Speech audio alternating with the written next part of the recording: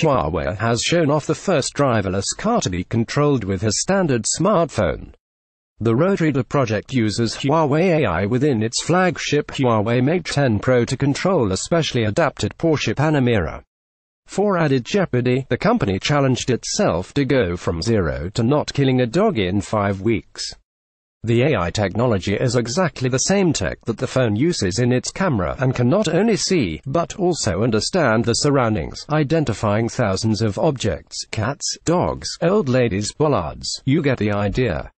Huawei believes that by using the same technology that it is offering consumers through its smartphones, it is able to demonstrate the ability to bring the technology to the masses, rather than reinvent the wheel with bespoke tech like Waymo and Uber.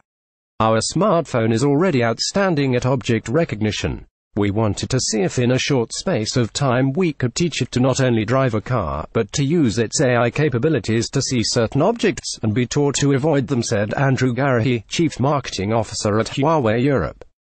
If our technology is intelligent enough to achieve this in just 5 weeks, what else can it make possible? Huawei is taking the ultimate gamble with Roadreader.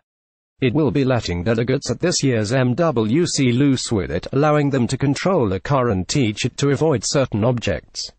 It's going to be like owning a life-sized big track. And we'll be there, and we've been promised to go. And if the Porsche doesn't crash, it won't be because of our skillful driving, that's for certain.